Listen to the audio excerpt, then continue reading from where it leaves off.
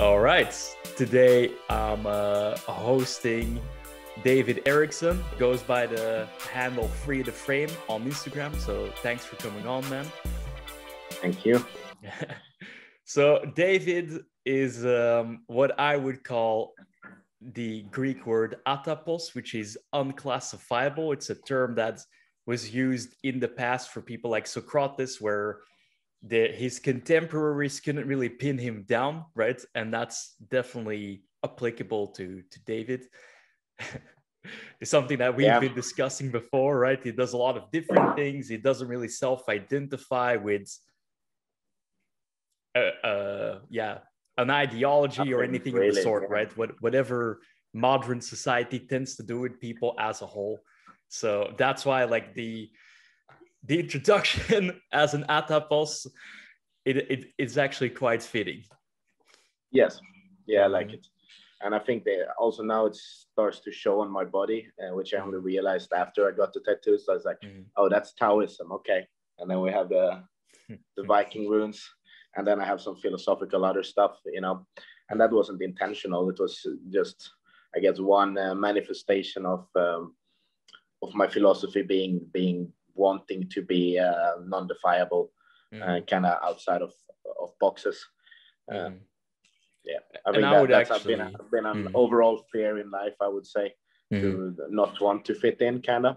Probably partly conscious, partly subconscious. Why did I end up this way?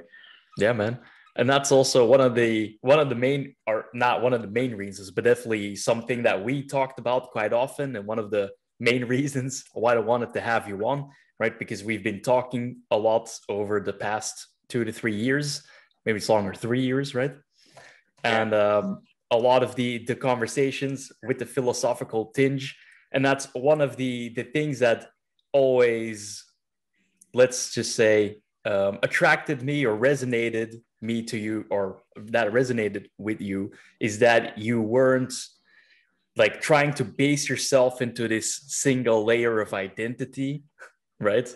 That you're always like going through all the different streams of philosophy and thinking, and that you didn't really pin yourself into one thing, which is like, I think in my head anyway, maybe I've told you at one point, is also why I like Conor McGregor, because he's always himself, you know what I mean? Regardless of some of the other circumstances around him. And that's like, you're being yourself, right? That whole self-identity thing, that's been a major thing when we've been talking, and that I really just like and enjoy about you. You show up as yourself. I appreciate that. Definitely a big inspiration on that would be Conor, no doubt. And it has its dark sides, I guess, in his case, either way. But I think no price is too high to pay to be genuine in yourself. So that is me, and I'll always be that way, I hope. And I've always been that way too, with very, like, thinking back on it. It's like perhaps there were like glimpses in school or growing up when there was like nothing that really stood out, but I was never like in the box fully. Man. So maybe it took a while, in teenage confusion years to realize that that's actually a good thing. And then, you just end up fully embracing it and shaping yourself that way. Let's dig into that a little bit, because you grew up in Sweden, right? You are Swedish after all. Yes. And you're the son of two teachers, right? So you talked a little bit in the episode that I listened to with Devin about pedagogics and teaching, but I mean, that was also interesting. But being a son of two teachers and then going through school, right, and being this like not really fitting in anywhere, like how did that kind of come to be and help you shape as you went into your teenage years? Sure. Like having two very mature and educational type of parents, but perhaps even more so, they are just self-aware parents, and having the knowledge to understand that what you can and cannot teach someone, that it is a contextual thing, and even for your kid, however much you want to shape them a certain way, you can only lead by example, and give them provide information or the bricks, and then they have to build it themselves. And my parents did that extremely well, and I think that's how a teacher should be. So just as they shaped me by action and by just being, they also shaped how I want to approach being a teacher, how they taught me that. And that's more indirectly pointing people, leading people in the direction, in their direction, not what you think their direction should be. And less of trying to directly impact and have an opinion on where they should be going. So I think that's even more important, or the most important, that shaped me that way. And that was just imprinted very early on, and that has always kind of been there. I think, like, looking back, it's crystal clear that I would become a teacher of some kind. That's just how it goes, really. But even in the moment, I think it's like, yeah, sure, there's years where you have no clue at all what you should do or are going to do. But I think teaching something was pretty obvious. Yeah. And what was the first entry into movement for you?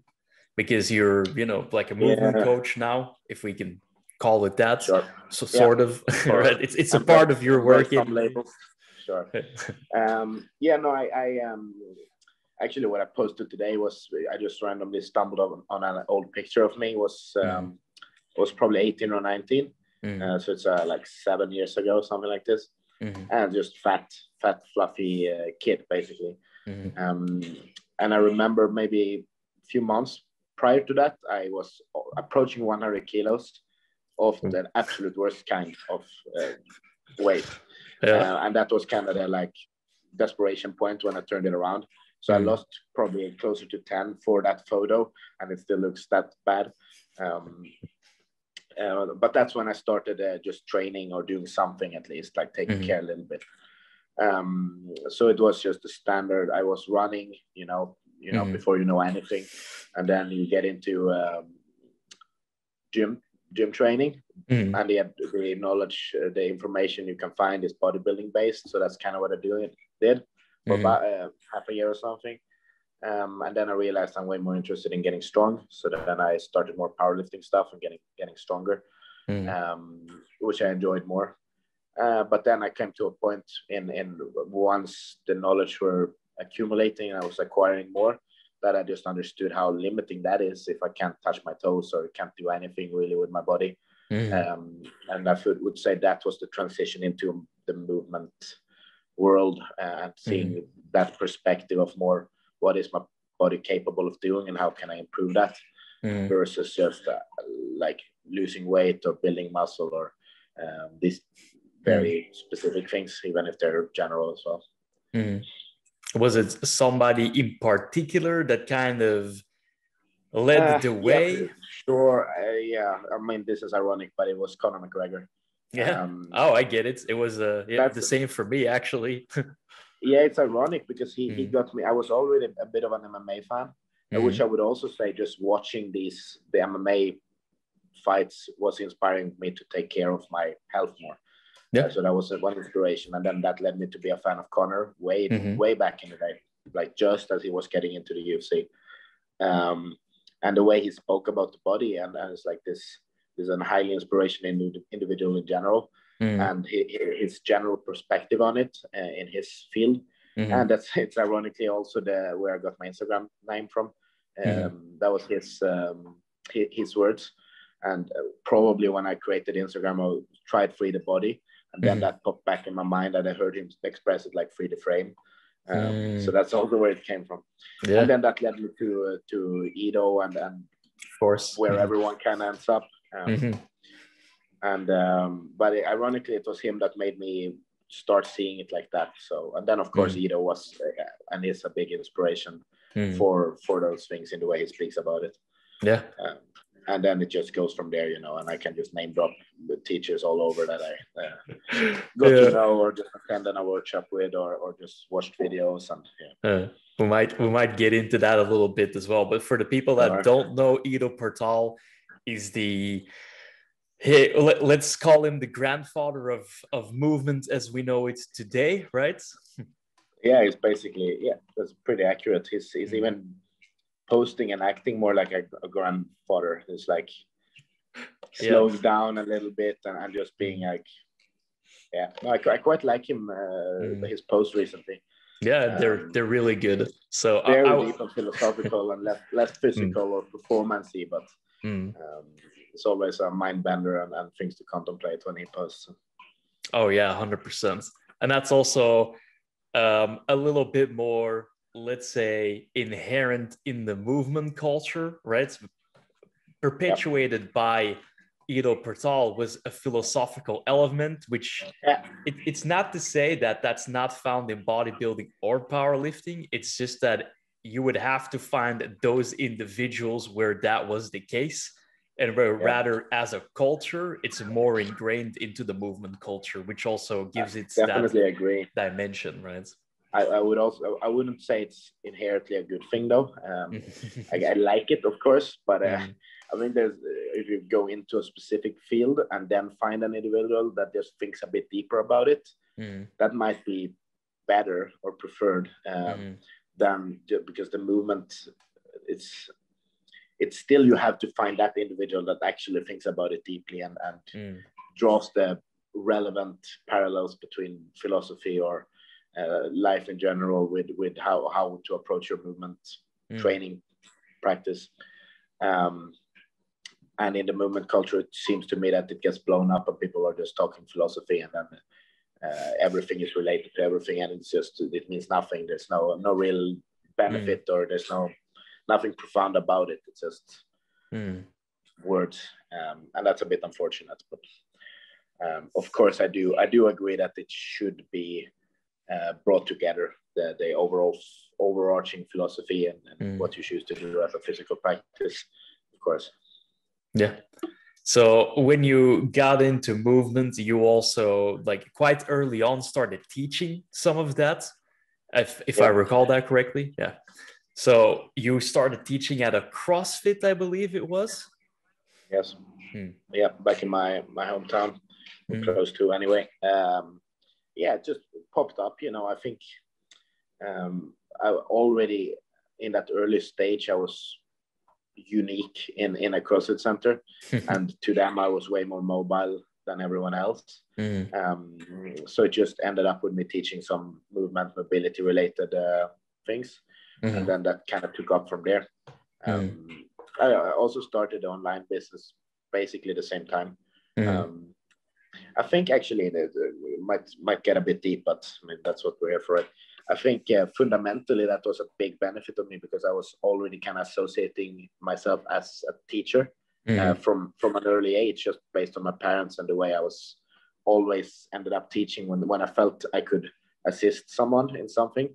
I took that role, and I think what many people struggle with when they become a coach or they're like looking to become, already in the terminology they use, they kind of shoot themselves in the foot, in my opinion. That I didn't have that issue. It's like I'm a teacher. I'm kind of natural at that, and now there's an opportunity to teach this thing that I'm just getting into. Cool. And not to say that I have imposter syndrome and feel like I looking at Ido, I need a good 5 years before I could teach this. Like all of that, still struggled with that for sure. But I think many people, like, they need something further away to feel that they're a coach. So that's where certificates exist, basically, which I never got and don't really believe in. So, yeah, man. It's funny because I started teaching my friends as well, right? Back in the day, I'm not sure if it came very naturally to me as it did for you, but it definitely just kind of went like, okay, now I have a base, right? Which I lost fat, I gained muscle, I'm getting proficient in these things. I want to help people do the same. And then from there, it kind of snowballed into where we're at, right? But in any case. But it's an interesting thing. People just need to overcome that. Like basically whenever there is the language you use is, I need this before I can do that, or I am becoming this. Like, I think the main and first priority should be to shift your mindset as you are already that. Because there's fun, like if you're becoming a coach, when is the point when you are one? Yeah, exactly. Yeah, that's a good point. That.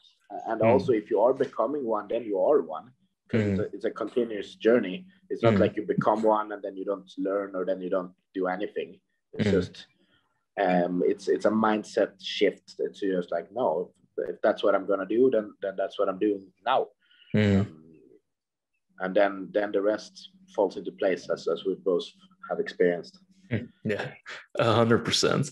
And that's also what I thought was interesting about your journey, right? So you've been, or then you went to seek out teachers, right? So who was the first person you started working with online? Online, it was the Mindful Mover. Remember that? So Philip Schaub. I worked a lot with GMB. They were more popular, I'd say, back then. That was kind of my introduction overall, I'd say. And the first few workshops I did was GMB based. Then this Yuri Malmsteen was pretty early on. That's the handstand guy. Yeah, I remember one of my first workshops in Italy with him. We're good friends now, so it's super fun to remember. Awesome. And then because that's also what struck me about when you kind of decided to do the teaching, and then from the movement perspective, that you just kind of decided on traveling throughout Europe, right? Meeting people, training some people, teaching some classes, right? So run me through that a little bit. Well, how that kind of came into being. Yeah, it was less of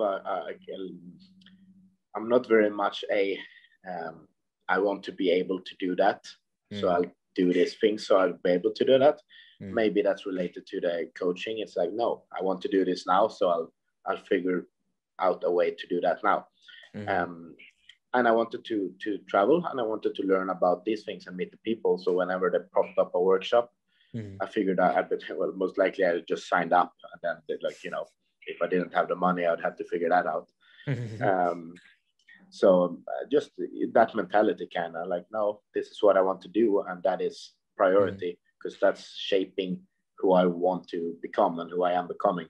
So it's kind of relentless in that sense, and just, of course, not taking loans and being stupid about it, but realizing that if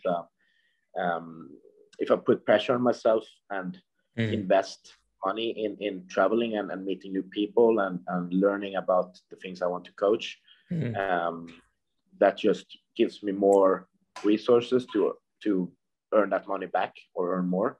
And either way, it's something I want to do. So that's kind of bottom line. And then it was just something that caught my curiosity, and people on Instagram that you started talking to, meeting up with them throughout around Europe. And in some places you got stuck, and in others it was just a quick visit, but almost exclusively very good memories and lessons based on that.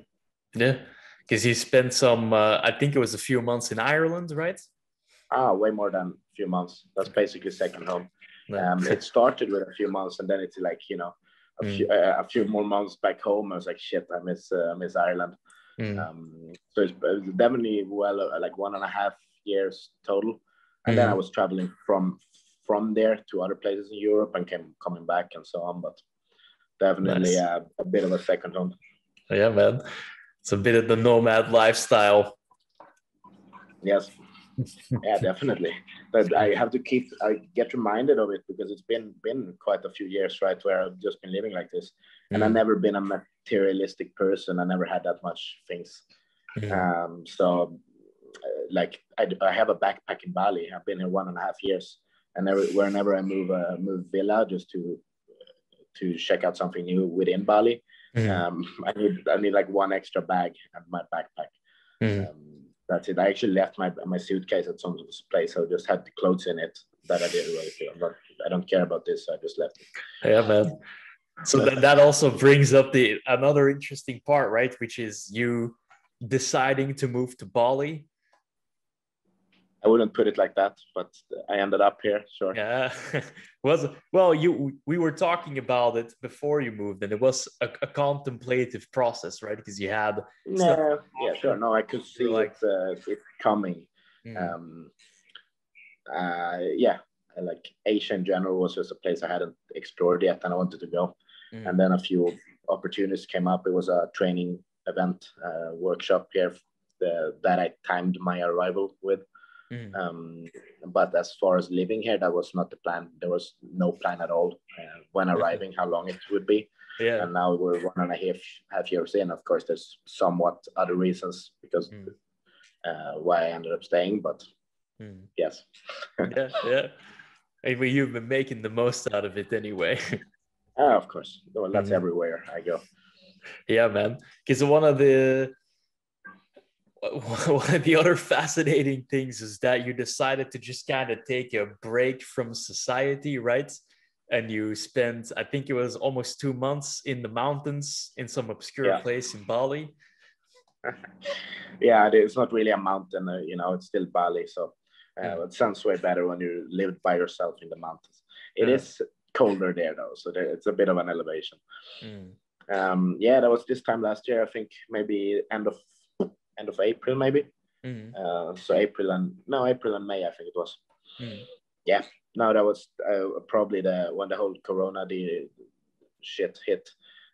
People just go. That was like the last 5% of me. I'm not putting up with anyone now. So bye for now. No, it was mostly to do with what you said. Just contemplating, isolated, spending time in isolation. That's something I enjoy doing and associate with a lot of benefits. I never did to that extent before. So. And was there? I mean, knowing you, it's an assumption that you didn't really come with like a whole plan and like, oh, I'm gonna do this. You were just gonna see what comes up. Yes, definitely more that. But one thing I kind of that was part of the journey there, let's say, is that I kind of wrote myself a training program. I brought my rings put up in the ceiling. Just had a bit of a training zone with the goal of training a little bit and losing some weight. And whenever I come back to civilization, I'll be in a little bit better shape, like those associations. And I was kind of fast a lot, which wasn't only for that, it was for the other parts of that I might get into, which just suits isolation and contemplation very well. But basically a few weeks into that, I recognized like this is kind of complete contradiction to what I'm trying to achieve here. I'm still thinking about I should achieve this and I should train here and I should no. So what I ended up doing was the absolute opposite of that. Like, no, this is the time to not try to achieve anything. So for the rest of almost 2 months, it was just a few weeks. I just let go of all of that and I didn't train at all. And I ate whatever I wanted and I ended up a bit more than a bit fluffy. But I think that was an integral part of the lessons I could draw from that and detaching from having to achieve things to feel a certain way. And realizing that I already could feel that irregardless of anything. And that's always been the case. So yeah, very helpful, very good part of my life, although very weird to look back to as well. Yeah, because we were talking a few times when you were in the mountains because of your social media exclusion, right? And I just had you on WhatsApp, so we talked a few times, and you also mentioned Alan Watts, right? Which is both for both of us a teacher from afar or even from another time, really. You could tell me a little bit about how his teachings have influenced you in that, or in doing that, or in dealing with that period. Yeah, no, I mean, it's one of those funny things because he's been an inspiration for years, and I've been listening to his videos and lectures for probably like half of every evening, falling asleep to his voice. But you change environment or change your state of mind, and listening to the same thing will have a completely different impact. You know, you can read a quote or a line in a book one day, and this didn't have any impact. It didn't mean anything. But at another point, it can change your life completely. So it's not only about the information you get; it's also about where you are at the time. And that time in the mountains, even hearing things I probably heard before from Alan Watts, for example, made a massive impact just based on that. And I mean, it relates to Taoism and Zen Buddhism, just where his base of teaching is. That's been largely influential, but again, that period was really, really solidifying it and connecting the pieces and like understanding it on a much deeper level than just theoretical, let's say. Yeah, 100%. And that's also something that we've been connecting on just in general, right? When we're talking, is our affinity for philosophy in general, but the Eastern philosophy as well. And I guess from what we see in society, let's say, and people in our age category, especially in the West, it's not really a thing. You know, it's a very small amount of people that either know of Alan Watts and then let alone do their own work in the Eastern philosophies, right? So what was kind of your entry into that?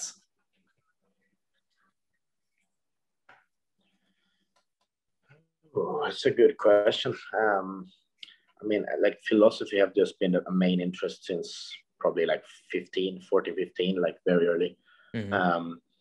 So it's just general teachings, general philosophy.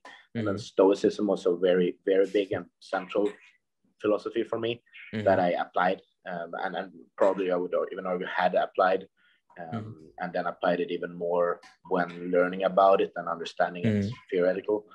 And I think in many ways, the Eastern, it was a bit of a counteract to that, not as in that it's contradictory or the opposite. There's more similarities than differences. But I think where Stoicism took me for a while may be necessary, and I'm happy it took me there. But, you know, just really, really embracing suffering to the point of self-inducing it on yourself and being a bit proud of it, because it builds character and strength and all of this, which I do believe, but I believe it has to be balanced and counteracted by something more accepting and letting go of the things you can't control, which again, this can be said to be part of Stoicism as well. But I think that I needed that more Eastern part to kind of like ease back on it and be less active about actively letting go or actively, no, I cannot control this. It's not the same as actually doing it. You know what I mean? Yeah. And that's, I mean, it's also the beauty of philosophy in general, but Stoicism and Buddhism or Eastern philosophy, because it almost doesn't matter if it's Confucianism or I can't pronounce it, and Taoism, but there's that overlap, right? And then the balancing elements, and there's a lot more to Stoicism, just like there's a lot more to Eastern philosophy. Because they both deal Zen Buddhism anyway, maybe a little bit more than Taoism itself, like dealing with suffering. That's a part of it, right? And then that's also, I mean, that can go in a million different ways because there's so many different substreams of all of them. How to deal with it. Sure. Exactly. And that's also like a very cool thing, right? To kind of go through that period of embracing hardship, and you've used multiple tools for that, right? I know you've been practicing extended fasting. So beyond, I mean, so David already said or mentioned it, that it helps with being contemplative, so as a spiritual practice, but we can also use it as a practice of discipline, right? So you've done multiple day fasts, you've done tri-fasts. So yeah, man, let's dig into that. Definitely. And just, you know, within those things, really combining uncomfortable things or just experimenting, like before breaking a dry fast, hitting an hour in the sauna or like a long, super intense training session. at the end of a 3-4 day fast. Things like this, just pushing it and yeah, things that I still do and still are intrigued by. But there's definitely a balance to be struck there. I think the further you take that, the more you start to associate with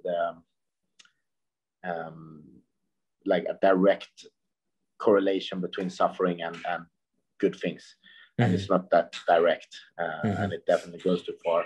And at some point, I think your self-worth gets entangled in it, and you have to continue to do it to feel good about yourself. You see that in a lot of people. I would say it's even there's two spectrums on it, or two ends of spectrum. Asceticism could be the one, and hedonism could be the other. Just suffer as much as possible, because it's inevitable anyway, and the more you can learn to deal with it, the better. So just the more the better.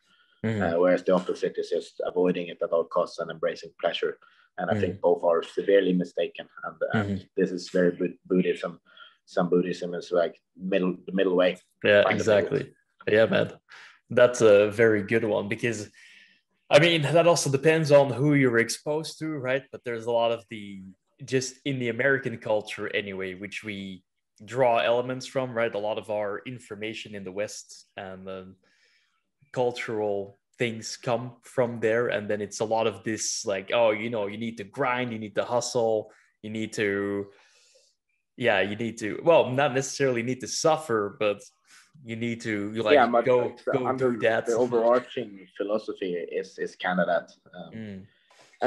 America is definitely a good example, because it's kind of you're either on both those extremes, like and maybe that's one point you could make. It's like hedonism, just pleasure seeking behavior is what makes people lazy and fat and all of that America is very well known for. And to pull someone out of that, they kind of need the opposite to just really pull it. That could be one argument, but I think in many cases you also see it going too far there.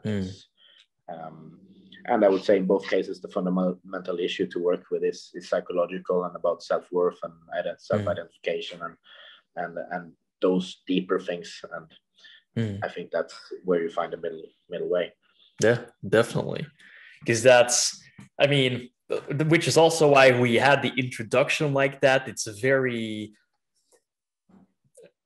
intangible in a way, right? There's not like a blueprint to go like, okay, like here's how you're gonna work on not basing your self-identity and self-worth into things. That is an inner journey as a whole. Like there's anything, like it doesn't matter what you read could help you with that, and what you experience and experiment with. But it's it comes from that, like you need to kind of come to the realization, which we both had, like, I see that a lot of my self-worth, self-value, and then my identity are based in these things. And now I'm either not doing them, or I don't care for it, or I've taken them to such an extreme degree that it's becoming detrimental to my health, right? And then, of course, that has a psychological impact. Yep. And then you can kind of, depending on how far you are in that process, right? So if you're further along in the process, letting that die or letting that go becomes more natural, right? We've gone through iterations of our identities in a relatively short time span, I would say, where some people that have been so self-identified with one thing, it's a very painful process of letting that go, right? Did you feel like it was with something like that was there an element of self-identification where you felt a lot of pain letting that go, or letting that idea of yourself go? Or struggle, right? Pain, whatever. Yep. Is that a question? Yeah, it's a question. Yeah. Oh, okay. Yeah, 100%. Yeah, I was just agreeing so much that it. Yes, it's definitely that. It's very painful, and that is why it still exists, and what people never really end up dealing with it is because it's an immediate. Like if you just go there a little bit, it's painful and overwhelming. And you're not sure where it will lead, and chances are it will lead to more pain, which probably it will. And if you don't really have the tools or understanding to see what it is and how to go about it, it's very understandable that you never end up working it out, and perhaps also not getting the insight why it is important, and that you are actually sacrificing worse things by not dealing with it. You know what I mean? Like long-term, fundamentally beating yourself down and not being yourself over years and years accumulates and is ugly, and that presents itself in many ways on yourself and people around you. And that is always way worse than dealing with the internal psychological things, although painful in the moment. So I think the first step is realizing that, and this is back to the suffering philosophy, it's like there will be suffering either way. You just choose one or another, and then once you see that clearly, it's a pretty obvious choice. Like, no, okay, I'll deal with this pain to get a sense of myself, identity, and all the things that will reveal. I'll work with, and I'll figure that out as soon as possible. Because you've had a pretty big transformation, if we can call it that, right? The metamorphosis that you said, right, it is now becoming more expressed externally. Did you find that it was hard letting go of that previous self comparatively to where you're at now? I wouldn't say that, no. I wouldn't say that the external manifestation part was anything really conscious. It wasn't, I have to let go of this to become that. There was no conscious thing like that. It was merely an expression of dealing with these internal things and continuously doing so. And once you reach, like you got rid of one thing, it reemerges and you have to get rid of it again, but you also have to keep climbing it and going deeper and deeper. And I think the mountains time, as mentioned, was a kind of really dealing with the last shit that, because it's most definitely, it's not you deal with it and it's gone. It's you deal with it and then a pattern reemerges, and sometimes it's even more intense, and it's like, what a bitch. Now I have to like go even deeper down that hole of something you thought you had figured out. And then you expose yourself to a new scenario that reveals it even harder. That was a big thing. But yeah, I would say that after that, it was an unfolding of external manifestation. But not necessarily conscious. Like I didn't aim to become a certain way. That's just how it ended up based on that. That's very cool. And it's also, it speaks to what you said, right? So when we're doing the psychological work, it's not the one and done, right? Everything exists in layers and dimensions. The psyche, I mean, even neurologically in the physical realm, as we can see it, it works in different dimensions. Your neurology, so your brain is made up of different layers. Everything kind of works in different layers, right? So that's for people getting into it, as David explained and as I've experienced firsthand as well. It's like, okay, you've dealt with that on the superficial level or the first level, let's say, and then it's still all the way into these other levels, you know. And I think at a point too, because I became so aware of these patterns and how they kind of work on a fundamental level, that I like either subconsciously or directly consciously searched where the point was that they really got exposed again. A good example of that is the martial art journey, which kind of started after the mountains. Definitely no coincidence in that, in hindsight. And just, you know, let's like a direct example. You have a word or something that you identify with. I'm a confident individual, let's say. So when something happens that makes you act the opposite of that, or makes you feel the opposite, that's a bit of a detachment in your person, in your being. It's like, no, wait a second, I'm a confident person, but I'm not. I didn't act that way.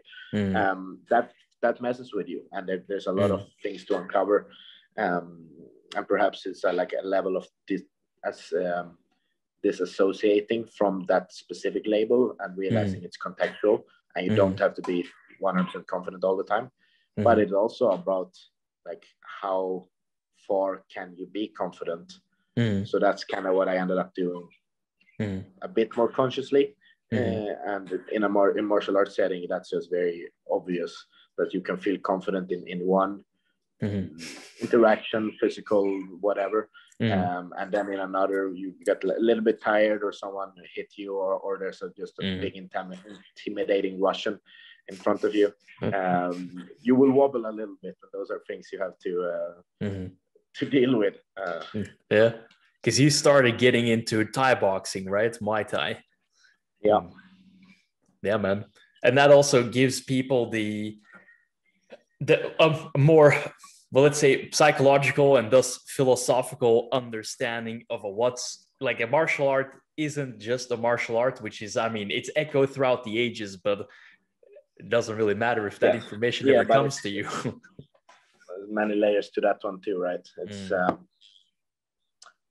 and on some level, I find that back to what you spoke about, that finding the people within a field that is combining the philosophy and the psychological work, the mind and the body, basically. Those are the most inspirational to me, but I also think those are the best practitioners and teachers. And if they're a teacher, they're probably more aware and articulate about it. They think about it deeper. That's us. But even a practitioner, you know, they realize that the mind has to be combined with the lessons they learn in physically.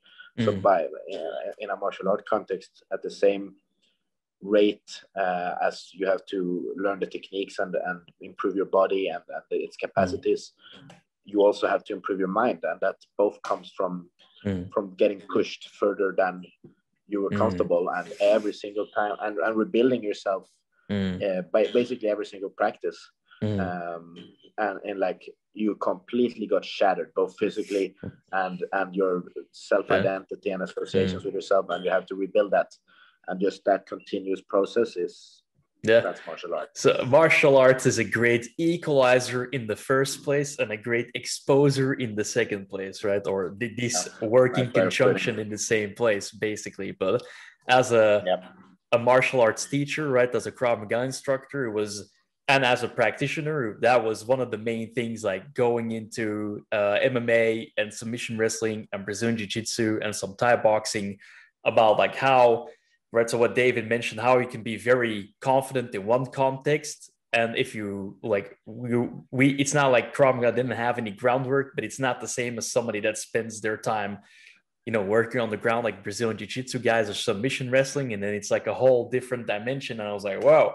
You know, it brings all of these things up, like, okay, but I'm at this level and I'm supposed to blah, blah, blah, and all these preconceived notions. And that was a very good personal journey for me as well, where you go through that. But then on the other side of the teaching element, to see people being pushed, recovering, coming back, being even better, being greater, being stronger in their mind, right? That's it's a very rewarding, which is also something that we both experience from our work, right? Yeah, and I think this is fundamentally the reasons why the people that stick with the martial art really end up with it being a central part of their life, and they swear by it. So even if they're not fully conscious and can conceptualize exactly why that is, that is it. Yeah. And it's also very metaphorically like the dosage matters, because you get, you know, everyone that quits martial arts is because someone went too hard and too intensely and just shattered them, either physically, but most likely just ego-wise, and it just was too much to handle at once. And you know, if it's too much, it's too much. You get knocked out, and the same goes in life, right? Or it accumulates too quickly and you can't handle it. So it's still a dosage thing, and how much can you handle, and then finding that, well, at least my approach to it is be just below the max and really push the boundaries there, which of course will mean you shatter yourself, and all the identity shit just goes wild, and you have to deal with that really intensely, or you tune it down a little bit, but I don't like that. Was definitely no, man. I get it. I'm right there with you. And so that's also for people that don't know, or I spent very little time in martial arts or around martial arts, like the dropout rate for the first few months is immense. So we've had people coming, and didn't really matter if it was Krav Maga or submission, Brazilian Jiu Jitsu, MMA, like the dropouts rates are very similar because the people that aren't ready to be confronted with their demons, right, and all these things that because your ego will be shattered and your self illusions will be shattered if you're not ready for that, because it's not that much the physical part, like it can get intense, but Yeah. still, Oh, definitely it can get intense, but still not comparable. And I think just this is fundamentally the case all the time, whether you see it or not. And also one thing you made me think of there is like martial art teachers. They smell this, like this. They smell when someone comes in with a little bit of a chip on their shoulder. You know, you can see it if you observe it, that they're just ready to like put like, no, get rid of that. That's, you're not benefiting from that. And in many cases, maybe almost all, I don't think they're aware of that being what they're doing. They just kind of been in the sport, in the circles for so long that they that just goes automatically because it has to. Their role as a teacher is to do that. And of course, it's still a dosage thing, and sometimes they push too hard, which is why the fallout rate is so high. But it's interesting to observe that whenever you have a little bit of anything, they smell it and it will get exposed. Yeah. So like working as a Krav Maga instructor and having practiced Krav Maga and different martial arts, it's if you come kind of with an open mind or an open awareness, rather, it's a psychological masterclass a few times a week. And you become really good at, like, whether it's someone that has a chip on their shoulder, whether it's someone that struggles with self-esteem or all these different things, you can just kind of pick them out. Like, okay, this guy's more like that guy's more like that, she's more like this, she's been through something like that, right? It's very obvious in their behavior and the way their nervous system is wired, right? So how people react to first the confrontation and then being pushed and then being instructed, right? So all of that data, it becomes this it's just psychology in the end. You know, what psychological patterns and behaviors do you have? And that's from what you've been exposed to in the past. So some people they handle the ego part well, like in other domains of life they had that shattered and had to deal with it. Others are like the hardship or the physical pain associated or the psychological pain. They're fine because they had to deal with that at another point in life, which is very cool to see. And then, you know, but which is probably also related to where it is that people break. And that's with the one they hadn't been exposed to yet. And hopefully they don't break. Hopefully it's the exposure to it that they need in the right dose. Yeah, definitely. And that's it also brings up a good point about going into these things yourself, right? Into your weaknesses, which I like with the Krav Maga stuff, especially seeing that we were weak on the ground, it was like, okay, maybe go do some stuff you're not great at, right? Expose yourself to these areas of weaknesses. Like for me, it was the groundwork, which is something that I'm still getting into. I mean, we've been doing anything Brazilian Jiu-Jitsu since Corona hit has been off the table, right? For us anyway. But you started doing Brazilian Jiu-Jitsu. Yeah, no, definitely can do it here.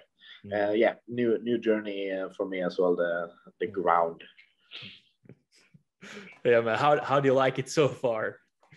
No, I know I would and will like it. Been a fan of it within MMA, which is was one of my biggest interests as a fan, and just the sport in general as well. So I've dabbled in it, and I know enough about it to know that I will really enjoy it. So there's nothing shocking yet, as in like I'm expecting what will happen as far as getting submitted and someone way smaller than you and all of this. Like there's no surprise there yet. Mm. Something I don't know what lessons psychologically will come yet. So we'll just have to wait and see on that when I go further in it. I think it's a psychological lesson anyway, that for me, like I didn't get very overwhelmed after a while anyway. Like let's say 3 to 4 years into Krav Maga, of like when it was striking stuff, even with better strikers or Thai boxing, kicking, so anything standing up. But it was far more overwhelming to be confronted with someone like a blue belt, right? Which had like 3-ish years under their belt, pun intended. And then they just kind of, they take you for a stroll. Like it's just like you're a helpless little thing lying on the floor. Whatever they do. Yeah, no, I think I just know enough about it to. That's just gonna be the case. It's like that's it. But I mean, it is still yesterday's session with a good friend of mine. We usually spar in kickboxing, but he's a BJJ black belt, so extremely high level and intimidating looking guy. And he just wanted like to roll with me, obviously. Just as like, yeah, this is gonna be fun. And like in the other room we're pretty even, but in here, you know, and he's just, you know, he puts his feet on your hips and that's it. So you know, you can't do anything. And he has a conversation with someone across the room while they're having his feet there. So of course it's very very humbling and humiliating, but not unexpected yet. No, yeah, man. There's so much in there that is beneficial, right, on so many different levels, and it's cool because all of those things are different dimensions, right? Whether you're standing up or working on the ground, it is different. It feels very different. MMA, mixing them all is also very, I mean, it changes the dynamic for people that haven't done any MMA, right? There's kind of, and that also is what I like about MMA and why I did it before I got injured, is that it has an even higher element of the unknown, because people can do anything, right? They can take you down, they can clinch you, they can, like, obviously if they've taken you down, they'll try to submit you or grapple with you, right? So they can fake a kick or a strike and go towards the clinch or the takedown, whatever, right? So your ability to deal with chaos, let's say, I found like that's in its best way, in the best way possible in MMA, was like at its highest level. Yeah, right? for sure. Yeah, the variables are just out of comprehension. Even the physical, and then there's probably even more to the mental game and all of that when facing someone like that, and knowing all the physical variables that go into it, and trying to predict which ones that most likely will happen. Yet having to prepare for that probably won't happen, and I don't know, and they don't know, but they seem confident. And why am I not, or am I? All of that is just insanely impressive and very hard to understand. Which I think is why it's also one of the most beneficial things to practice overall. Yeah, most definitely. And that's also always something that I try to kind of ferry people to, right? Because it's such I mean, maybe after a while, because I think the way you started like Thai boxing and then getting more acquainted or familiar with Brazilian Jiu-Jitsu and then taking things to MMA actually allows for not just a smoother transition, but also just, if you spend X amount of time in each one of these before you go to MMA, you have a much better base to work with. Right. So it's much easier to follow the whole concept when you have all the elements already in place than to learn all elements before you get. I think so too. It's different schools of thoughts in that too, of course, but there's if you really respect and understand all the variables and details within each, you should probably develop them pretty separate before combining all of it at once. And there might also be a parallel there in that, like, the Muay Thai community and the BJJ community are entirely different. It's completely different personalities, you know. And it's in the Bali MMA where I train, it's what, 5 meters apart. It's one door and it's another world. It's pretty hilarious. It's just personality and the psychologies of the people are attracted to such different things in Muay Thai and in BJJ. Yeah. And that's another, you know, when that's combined, there's like smack of so many different personalities, which is super cool. That's also why it's good to get exposed to different things in there. Exactly. That if you don't do that, I feel that this is a criticism I would have against the movement culture. Like the biggest, probably the biggest benefit is to go into a culture and understand the culture that comes along with the practice. Yeah. It's not you learn boxing with a few friends in the park by hitting tennis balls on the wall. It's you go into it fully, you go into the culture and understand the people around it and the training approach around it while you learn the things. And within MMA, I think that's also the case. You have to go fully into the Muay Thai, fully into all the various arts, and then fully into the people that also wants to combine it in MMA.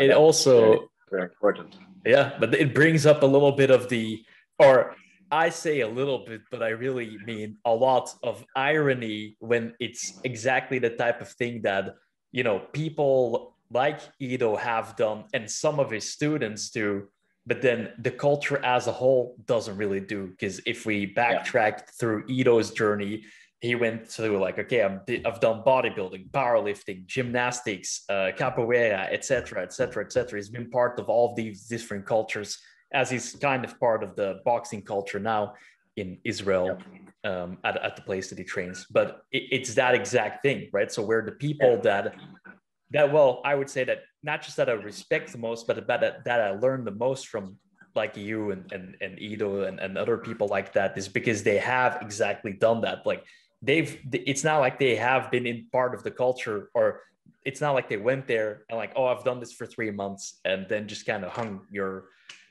up your coat. Like, okay. Especially if you go into it for a very brief period, only with the intention of learning it for your movement practice, let's say.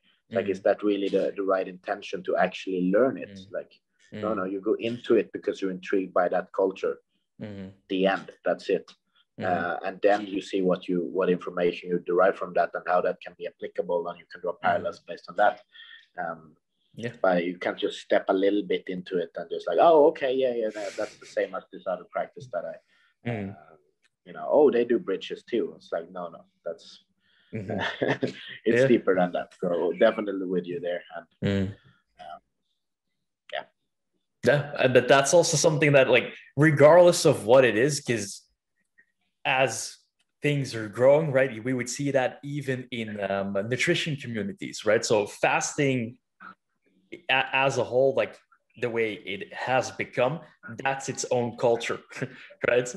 And then like people that do carnivore, that's kind of its own culture. Then people that are more into ancestral eating, paleo, etc., right? These all become their own cultures, and tied to the thing that we said before, which also comes with its dark side to a certain degree, is the self-identification with that. But you've also done a lot of experimenting with nutrition, right? And not necessarily maybe been a part of various cultures, but you've definitely taken. I've stayed away from specific cultures or camps, by definitely a lot of experiments. I'm not surprisingly by now, hopefully, is that my conclusion there is that it's about the deeper self-introspective things, and letting that express itself onto something that is not a specific thing, but what came out of that. And that was the biggest change for me in a dietary way. It wasn't a switch between carnivore or longer fasting or more carbs, more fats, any of those. That's specifics. And if the psychology towards eating is not aligned, let's say, with the intention, what you're trying to do, how you want to feel, and all these things, then it's irrelevant. And you changing one of those things is that step 7, and you should be at step 1. And what that will mean at step 7 when you have gone through the steps is not relevant in itself. That will be auto-regulated by the prior steps, if that makes sense. Yeah, it makes sense.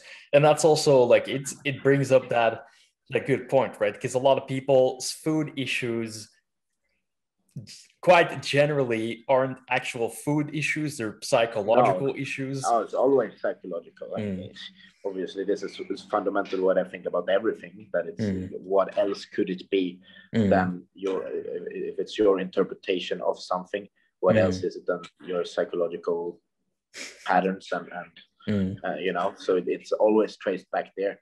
That's what the whole field is about, and why people get help. And also perhaps why people should get more help, because it's not about being mentally ill and getting help. It's about everything that you associate with being a problem can help. So yeah, as far as diet goes, it's just a manifestation of a psychological pattern that makes you eat a certain way. And if you're the camp hopper that just gets religious about one diet for a while and then finds another that you believe is way better for whatever reason, and now that tells you a lot about your psychology. And if that's a problem, or you perceive that to be a problem, it's not another diet that's the thing. It's going back to the root cause. Yeah, most definitely. And what was one of the major, let's say, shifts that you can elaborate on in your conceptualization or belief around nutrition that changed, that allowed you to do this? Back to the whole self-worth and self-identity thing, and having a more clear intentions on what you want to get out of it. Like, what am I associating with this? If I want to eat a certain way, I want to lose weight. What do I think will happen when I've done that? And looking back at my own personal patterns, that was I lost weight because I thought that would help me look better or perform better or feel better. And then I would lose the weight based on that. Just motivation got me there, or discipline, whatever you want to put it as, probably. But once there, nothing fundamentally was different. So here comes the self-identity issue, and you get a bit split. So you're not really, your mind isn't what your body is expressing, and what your mind thought would be different is not different at all, because it's still your mind. You didn't change anything internally. So that ended up with me gaining weight again, because you revert back to where your mind is, basically. And then I went through those cycles, and I would look fast even more, or I would just makes the swings even I would binge out one day and see the scale go up a little bit, or just assume that I would have gained fat. And then there's a 3-day fast. That was a pattern for a while, just like counteracted instantly, because deviating from that is disastrous, because I have to maintain this and I had no answer to that. And once I realized that, it was pretty clear that it's the problem underneath is psychological and self accepting of whatever, and back to the mountains. Just eating whatever and getting rid of that association. And in a way, and this is when it gets a bit onto Taoism, like fully trusting that whatever is unfolding as a natural consequence of me trusting is preferred over me trying to force something. So it's like, no, I want to be in really good shape and physically perfect. It's like, now forcing that's when you pick a diet or look out ways, training harder just to reach this and force it. No, I came to the conclusion that if that never ends up happening, it's still preferred to me to let things unfold and make this psychological journey and detach from all these things and see how that expresses itself. And that's what I feel has been happening since then. And also meant the biggest dietary intervention overall. And we can talk about how that ended up being diet-wise. but Yeah. emphasis is it's not really being relevant. Mm. Because it's fundamentally not very, very different. It's not at all different, I would say, in the way I'm eating. It's just about the association with food, labeling things that's good and bad, how I would look about gaining a little bit of weight and freak out and go through the psychological. So all of that is irrelevant, because whatever happens is a consequence of how I'm expressing myself and what I felt like doing. And labeling that as a bad thing is it's not very clever, because it's not. That's who you are always.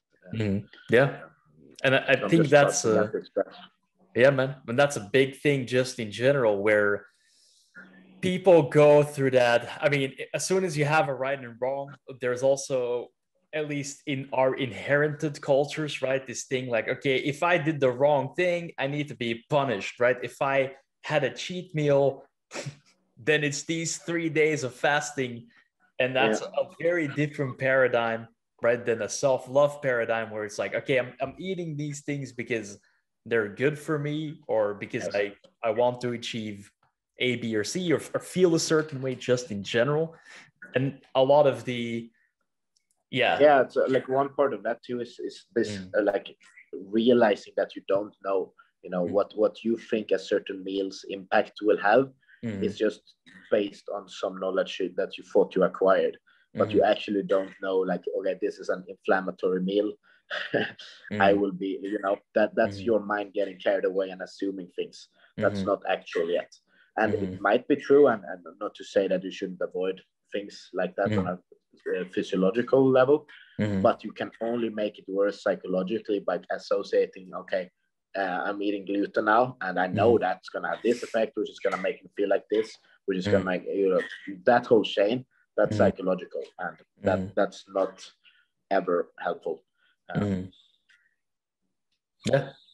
Yeah, most definitely. So there's that element that you experiment and you experience, and based on those things at that given time in your journey, right, it will have a type of effect, and you go, okay, for this, the time being, this food works for me, this food doesn't. And it's a weird balance too, because it can serve you and it can hinder you. It's, if you have a positive association with a certain meal, then it's basically just about self-awareness in the end, and understanding these things, because you have a positive association with meat because it's good for you, it contains things that's good, or you have a positive association with a cheesecake because you really, really, really like it. Those are both positive associations, and you can end it there. You can, that's it. And I think doing that will serve you way more and make things regulate themselves in the dosage of each, as long as you keep that awareness. But it also has to be balanced with some level of these are potential impacts of it. Two balances. No, most definitely. That there's very little emphasis, and it's not even just an emphasis. Like, there's very little talk about that or thinking about that in the nutrition space, unless you come from clinical psychology, really. Yes, and it's for the same exact reason as we were on earlier, that people don't. It's painful to have to confront those psychological patterns, and why the fuck would nutrition or what I put in my mouth be related to that pain? That's not something that is easy to deal with if you don't understand the implications of not dealing with it and how to go about it. So it's better to just change your diet when someone promises that that's better. There's no pain associated with that in the immediate moment. Yeah, most definitely. It's always everything, circumstance, situation, etc.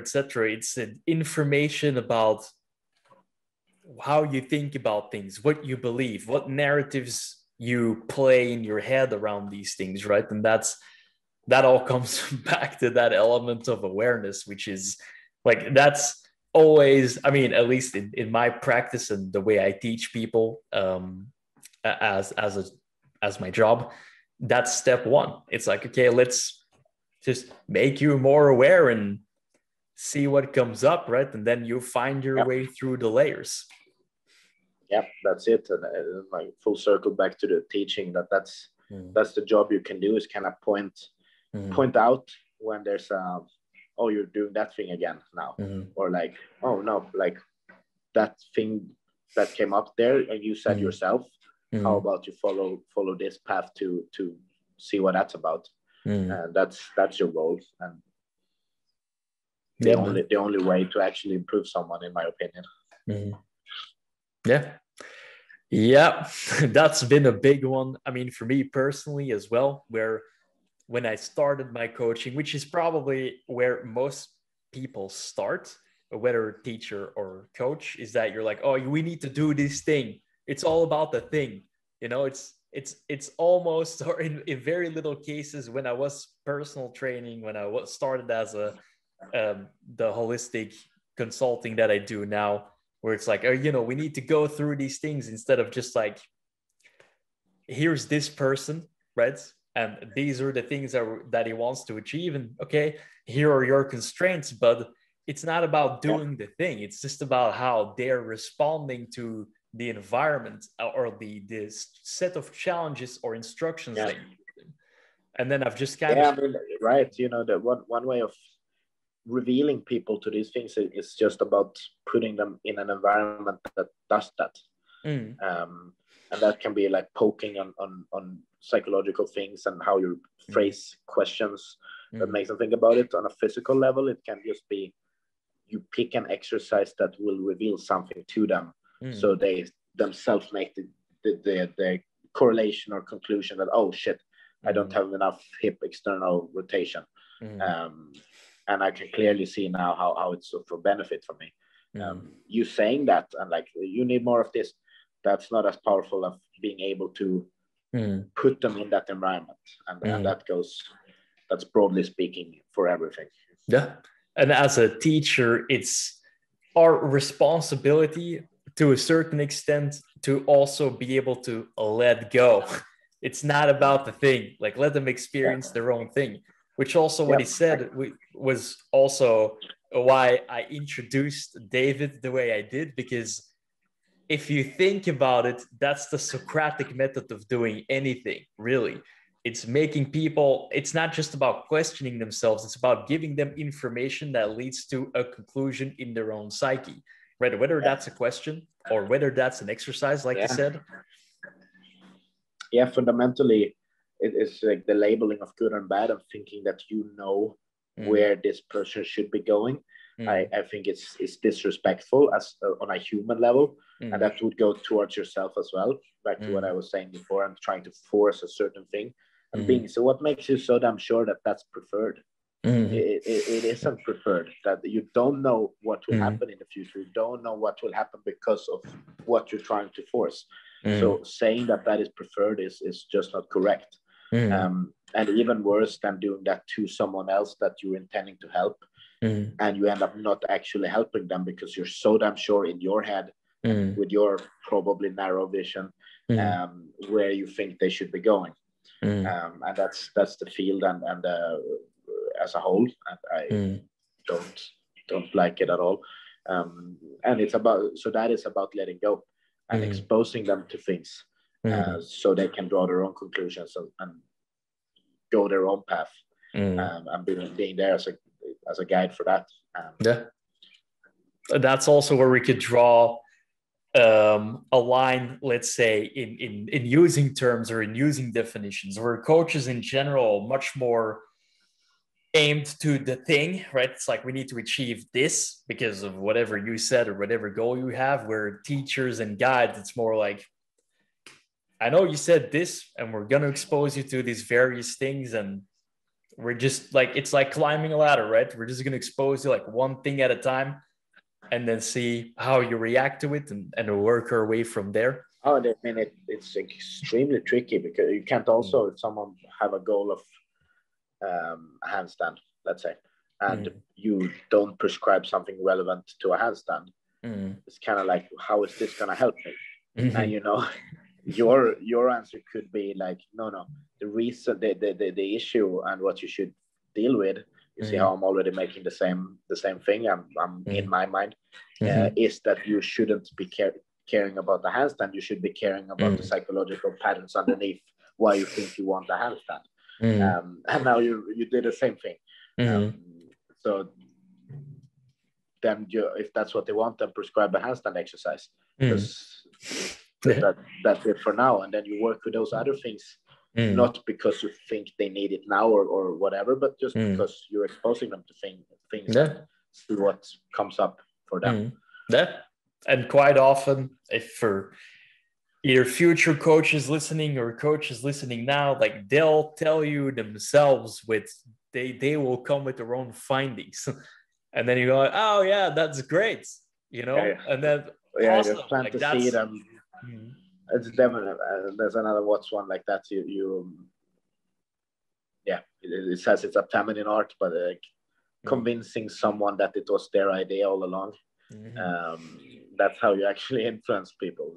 And if you do that as a coach or someone, if you just gone through it before and you see it in someone else, it's like, oh yeah, I remember when I was there.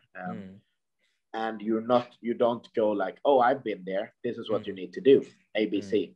But you go like, the only thing you have to realize to not do that is if someone did that to you back then, would it help? Like, nope.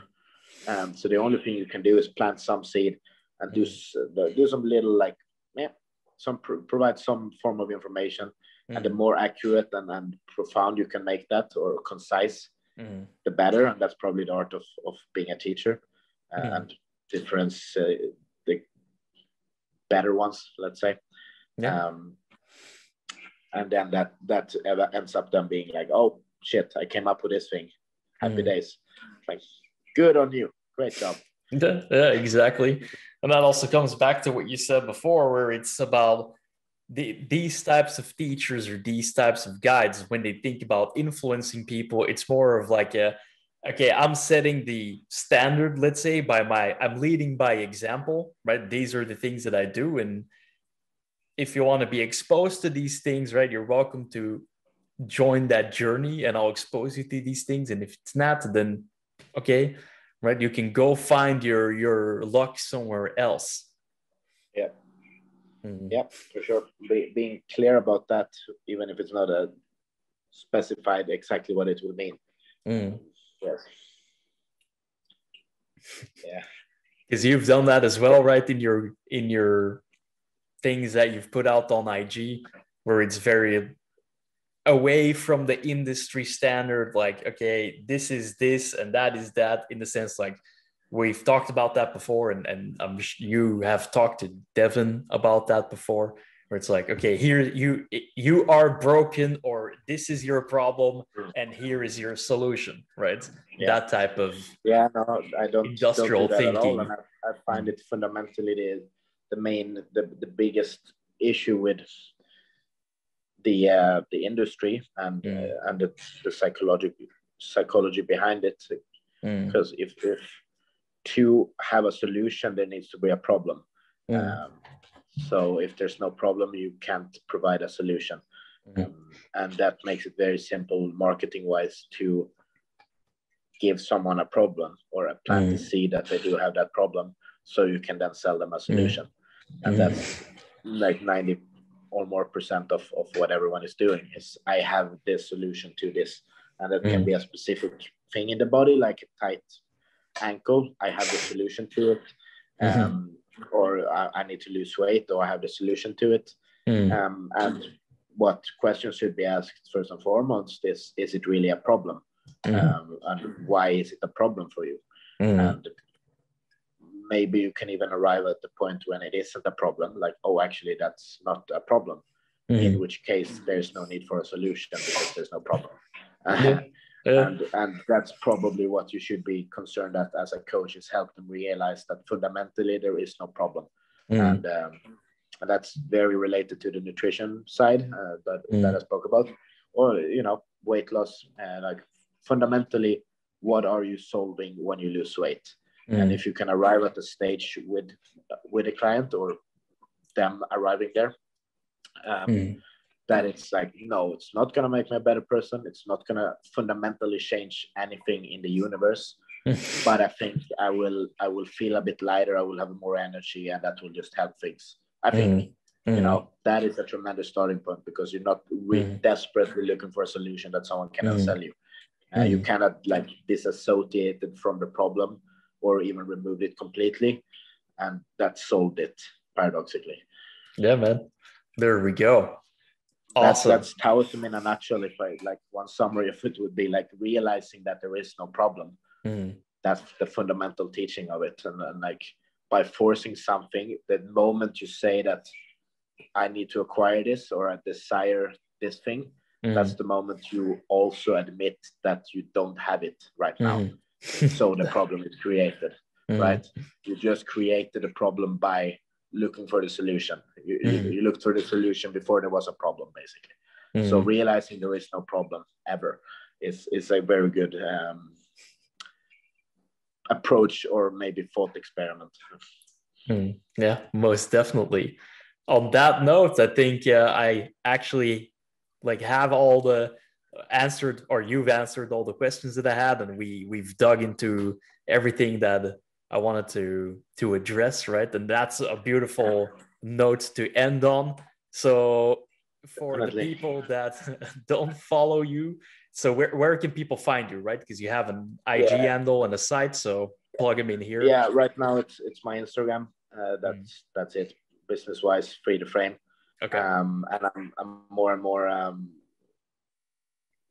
proactive with creating new content and the courses, and I'm very excited about executing on the ideas I have, which will be way more related to the things we're talking about here, and making like fundamental changes with people, and teaching teachers a bit more, because that is what I actually want to impact, and what I don't like seeing the most, and that being related to psychology, those type of things. And then of course I'll still use the physical practice and teaching mobility, strength related things as a tool to do that, or combine them.